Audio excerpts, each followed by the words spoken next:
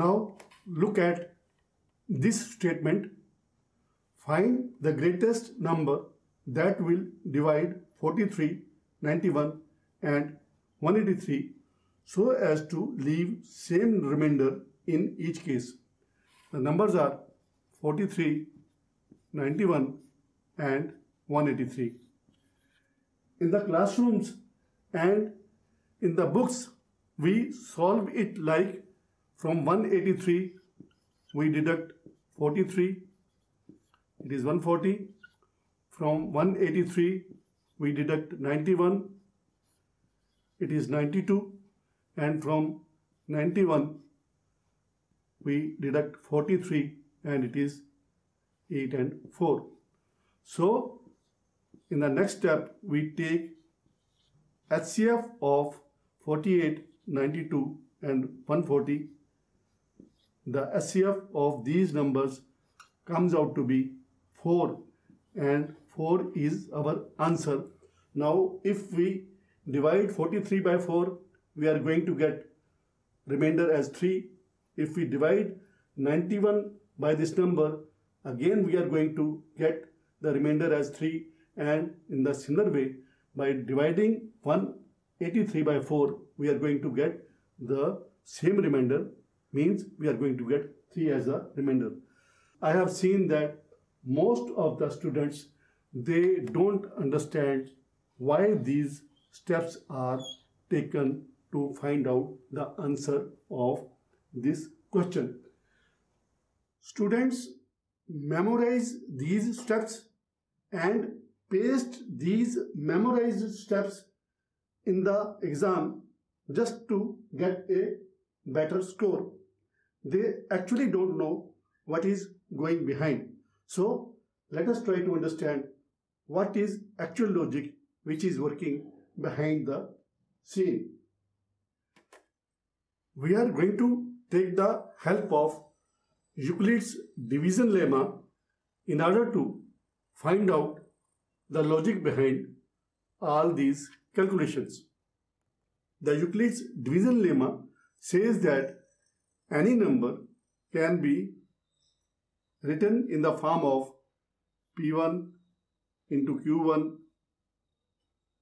plus R1. For example, 17 can be written in the form of 5 into 3 plus 2.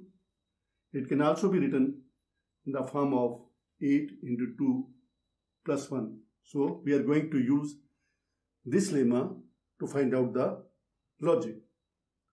So 43 can be written as P1 into Q1 plus R1 is equal to 43. 91 P2 into Q2 plus R2 is equal to 91, and P3 into Q3 plus R3 is equal to 183. Now look at the question. Find the greatest number that divides 43, 91 and 183. Means same number is dividing 43, 91 and 183. It means P1, P2, P3 are same. P1, P2, P3 can be replaced with P. And again, so as to leave same remainder in each case. Remainder is also same. So R1, R2, R3 are same. So R1, R2, R3 can be replaced with R. Now this is equation number 1, this is 2 and this is 3. Now subtracting 3 from 1. When we subtract this 3 from 1, we get P into Q3 plus R is equal to 183, and one is P into Q1 plus R is equal to 43. So minus minus minus, it gives us P into Q3 minus Q1. R and R, they are cut off. We get 140.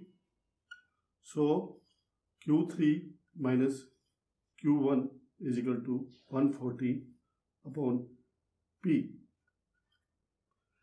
And when we subtract 3 from 2, we will be getting Q3 minus Q2 is equal to 92 upon P. And when subtracting Q2 minus Q1, we'll be getting Q2 minus Q1 is equal to 48 upon P. So the difference of number 140 is divisible by P, 92 is divisible by P, and 48 is also divisible by P. In our case, P is nothing but this 4.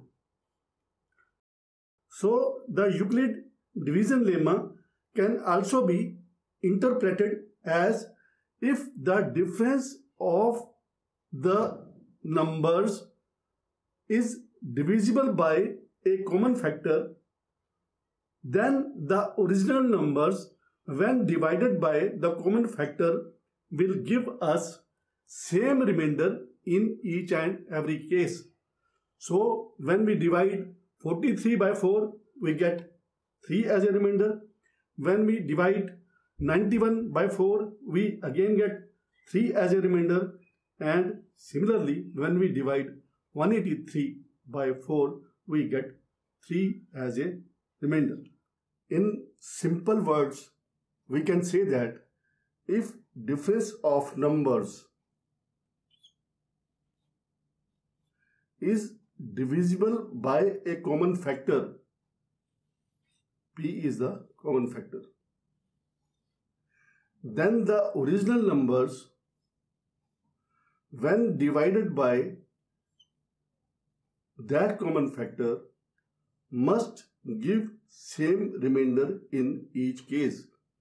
When P divides 43, 91 and 183 will give 3 as a remainder in each case.